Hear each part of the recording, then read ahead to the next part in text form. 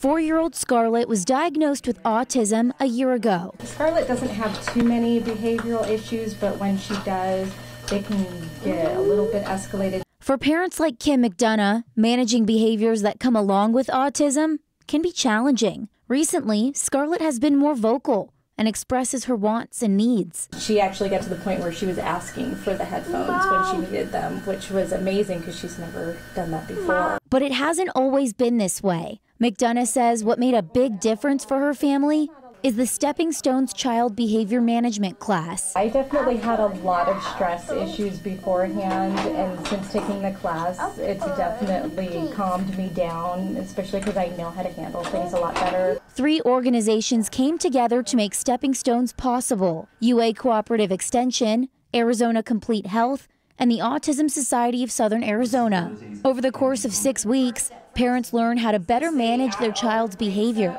at no cost. The 21 families who have gone through the program reported major results. Both the stress levels of parents and the intensity of child misbehavior significantly decreased after the sessions. It was beautiful to see the evolution and process of this group by the end of it, and how they came together and how they walked in differently. They walked in feeling empowered. They walked in feeling like, I know what to do now. Based on the positive results from the first 3 Stepping Stone sessions, organizers are planning on holding more classes in the future. You can find information on our website, kgun9.com. Natalie Tarangioli, KGUN 9 on your side.